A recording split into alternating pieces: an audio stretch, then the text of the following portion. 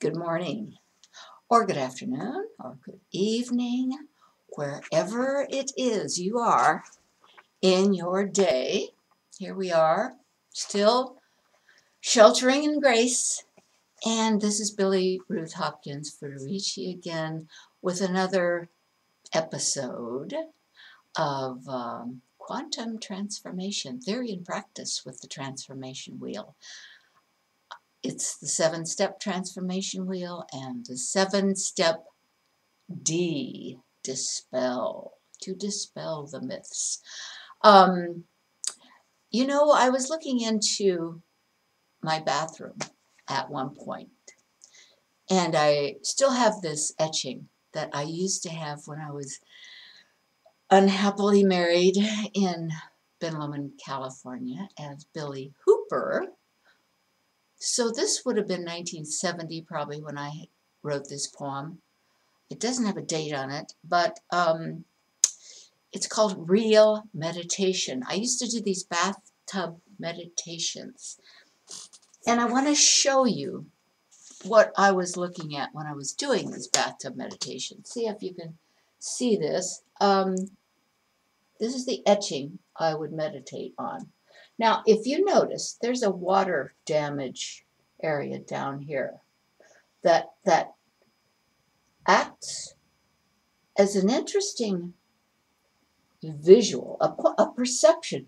The perception that I had when I was watching this etching, I was looking at this etching, and the perception came to me that there was a face in let's see, I'll find it for you. Okay, now if you see her knee, look at her knee and her leg. There's a face. I saw a face in there. I can't actually see it right now. It's so interesting. But we have these, our reality is based on what we see, of course, and what we draw into our emotional and cognitive body, as my genius nephew says in his new book called Who You Are. You have to get it, actually. You should get that book. Who You Are by Michael J. Spivey. He's a professor of cognitive science at Merced, cognitive psychology. And he started out in linguistics, psycholinguistics. At any rate, he is a genius. And one of the things that I got reading his book the other night was that our perceptions, our life is actually an embodiment of what we have gained over the years. We all know this, but he's based it in his scientific experiments.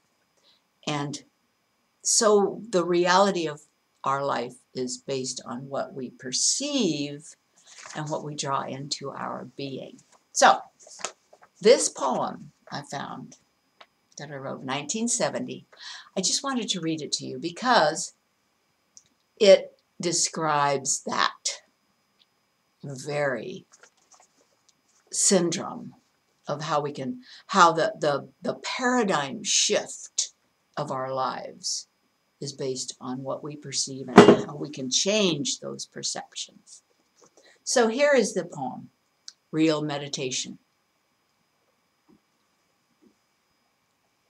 I have my own private vision in the knee and the leg of the girl in the etching on my bathroom wall.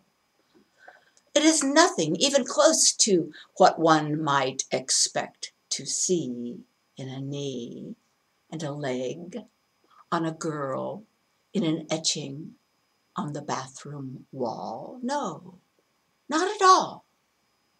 At first I thought, it is me, myself, that what I saw or seemed to see was an ancient face from another age.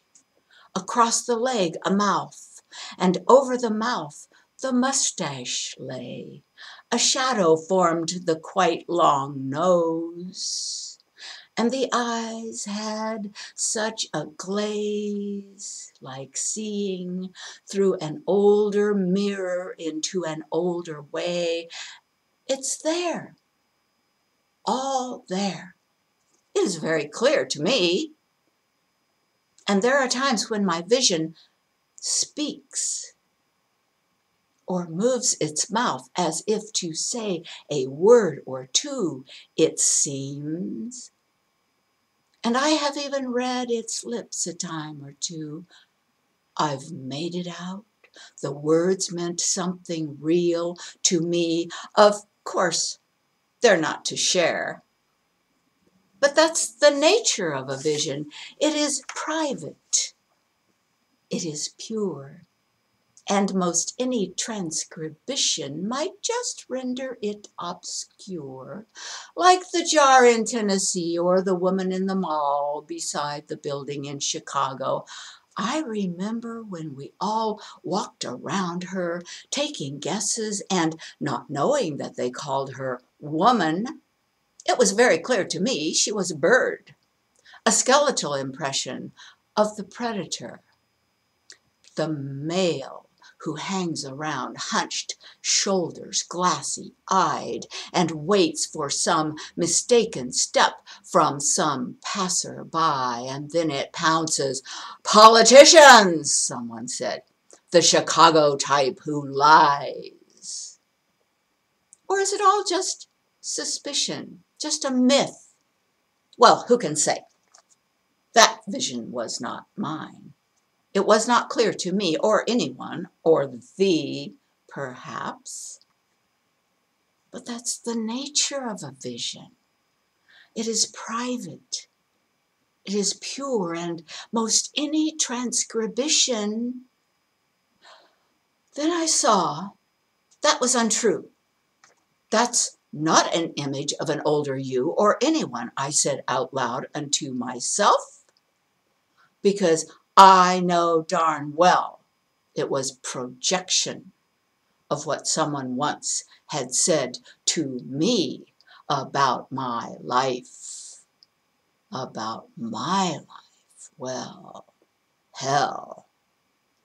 I live inside my life, just I, and I come to see what I come to see, and my own private vision on my bathroom wall belongs, in fact, to me.